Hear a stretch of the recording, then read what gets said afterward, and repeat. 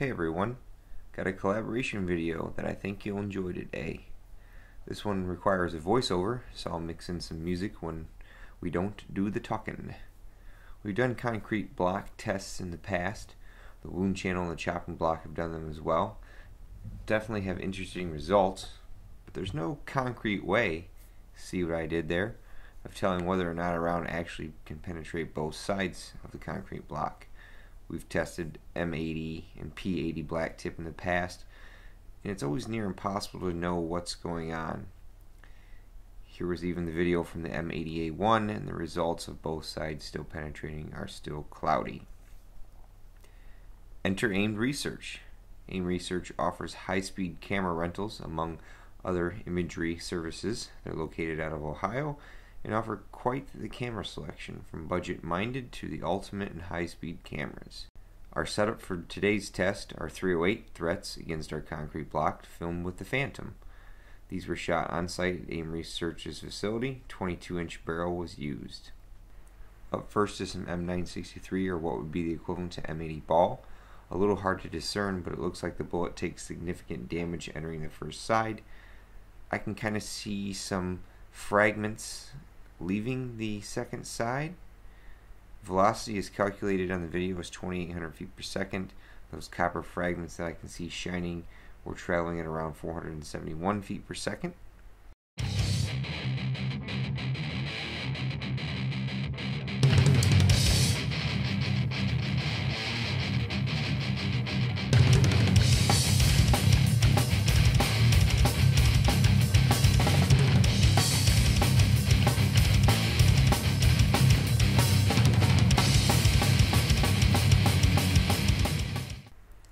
Now the MK319, which is a 130 grain open tip match. Velocity is listed at 2959. Can definitely see speed is helping here. I can make out what looks like to be the base of the bullet traveling through the debris, and that is going around 312 feet per second.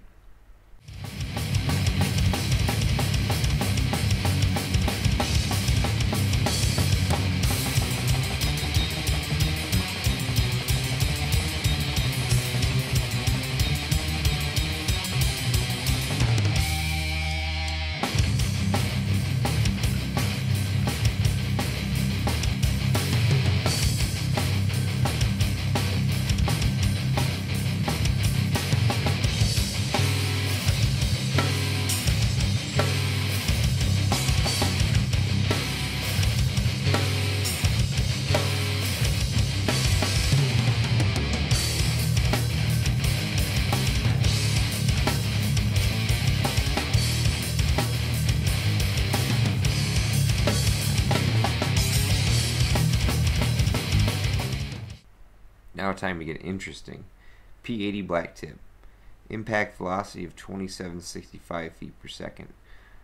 Look at the steel core zip through both sides. Exit velocity is still 2200 feet per second. So basically don't use concrete block wall to protect you against this threat.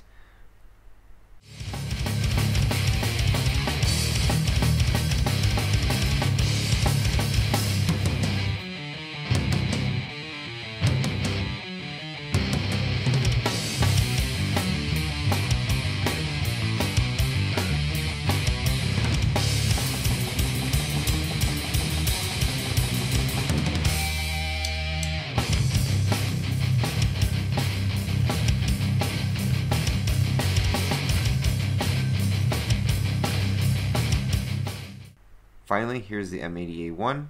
Velocity was low. Not sure if this was undercharged a little, but the video we were only seeing around 2,800 feet per second. Normally we see 3,000 from a 22-inch barrel. Watch the bullet yaw upwards after the first side.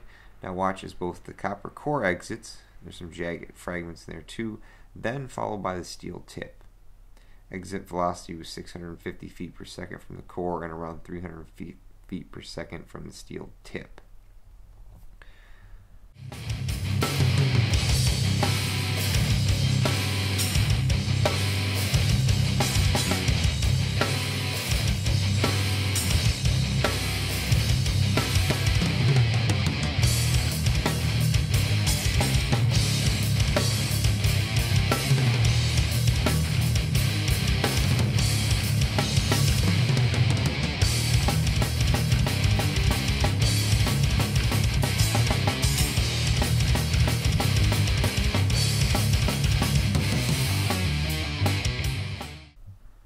you all found the video entertaining. I try to keep the clips short because, I mean, who wants to watch 20 minutes of slow motion?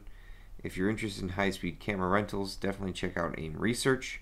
Links will be posted in the description below. Future videos are planned with some armor penetration and perhaps some gel shots as well. Stay tuned. Take it easy, everybody.